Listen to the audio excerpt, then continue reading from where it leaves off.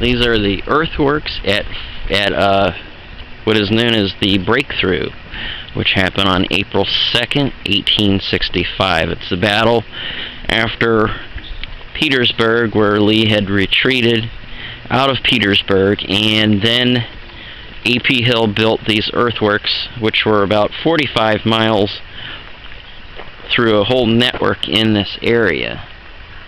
And the breakthrough would happen on the day of April 2nd, 1865.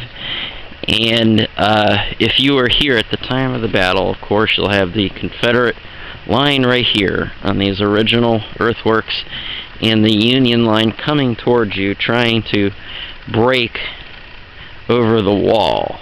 And there was some fierce fighting that happened over in this area and along this network of earthworks.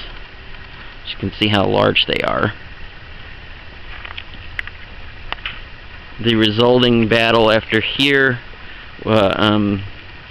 previously the Union had won at Five Forks. Then this battle here would happen on the 2nd, called the Breakthrough, which Lee would then retreat. They'd fight at Sailor's Creek, and then they would meet in Appomattox Courthouse, where Lee surrendered to Grant on the 14th. On the 9th, I'm sorry.